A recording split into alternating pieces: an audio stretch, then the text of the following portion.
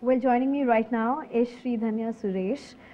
A fascinating story from this young woman, and without taking much time, I'll allow her to do all the talking. Congratulations. Thank you. 410 as a rank. Yeah, I got 4th and all India rank for this year UPSC Civil Service examination. I'm really happy. Actually, a little bit disappointed because I excel some better rank, but I'm happy. Okay.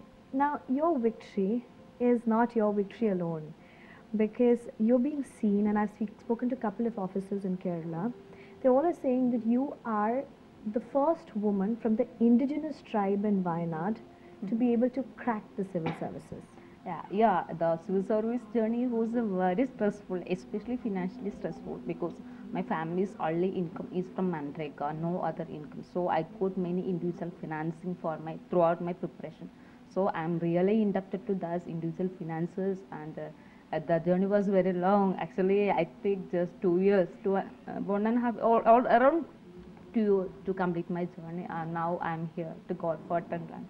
Really thankful to Almighty and Team Fortune, my parents, my family, my friends, my cousins, my relatives, and my victory is dedicated to my all the tribal communities in India, and especially for my tribal community Kurusya and my family.